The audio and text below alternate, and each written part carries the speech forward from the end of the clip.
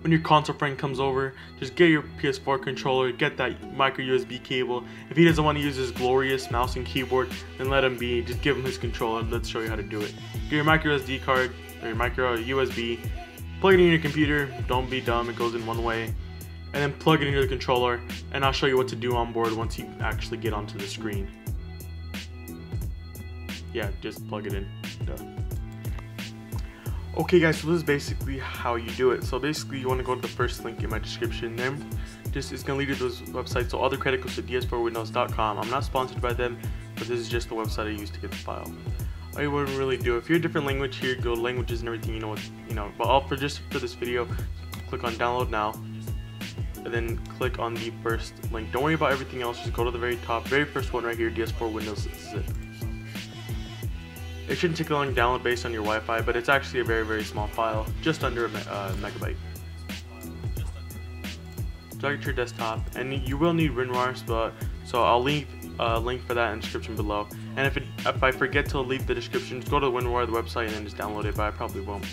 Click extract to DS4 Windows. Okay, now if you have two monitors, it's going to extract to your main one, just like I did with mine right now. So basically the folder's going like this. Now once you do install and do everything fine, you can delete this WinRAR folder. You don't really need that, but this you can as long as you have this folder. First thing you want to do is plug in your controller like I did now, and then click on DS4 Updater. This should pop up, and DS4 is up to date, so you should be good. If you downloaded the first one, you should be good, and then just click Open DS4W. Okay, now save it to wherever you want to save it to, but I prefer to save it to program folder. And if you hear the noise, like the Windows noise, boom, the controller is now connected. Now what you can actually do from here is you can have different profiles for different controllers. So if you have a different game you're playing and you want to save the preset to that specific game, boom, you just save the settings right here. So, auto profile settings, login, all that stuff. Dates, all that stuff, controller. Now there is ways to do this through Bluetooth, but my computer does not have Bluetooth, so I cannot demonstrate this. I'll probably get a Bluetooth card to demonstrate this. Sorry for the stutter, I'm not very good at these. So if you click on edit, boom, you have a crap ton of controls. Special actions, controller readings. So if you move the left stick or right stick, boom, it can like detect it. You can draw a picture like this if you really wanted to. So boom, you got that. So you can control which one's more sensitive, which one's less sensitive, all that stuff. So if you go to controls, you can obviously, which is basically my favorite part of this, is you can actually control the lights and like make it any color. Now if you don't want to deal with all this crap up here, just click on this, and boom, you got all the color options, or at least most of the color options that you can possibly even think of. You press OK, and boom, wait, what the hell? Okay, so I guess for the color change, you go to normal, and you click on something. I don't know, guys, you have to like basically mess with it until you get the right color.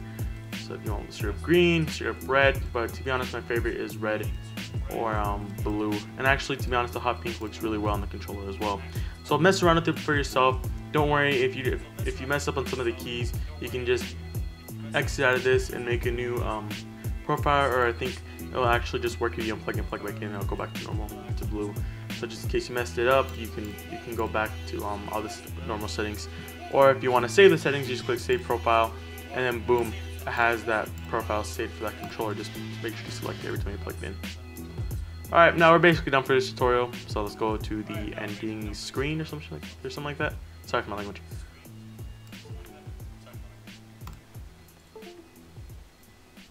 Hope you guys enjoyed the video. So if you're a console user out there, boom, this video is for you. So make sure to subscribe if you're a console user or a PC user. It doesn't really matter. Obviously, I will try to get a hold of an Xbox controller. Probably borrow one from my friend to see if I could do also that tutorial for you guys. So this is mostly like a quick tutorial. So if you like these quick tutorials, please let me know. I'll probably do more of these anyways. And subscribe so you guys can obviously see more of those tutorials.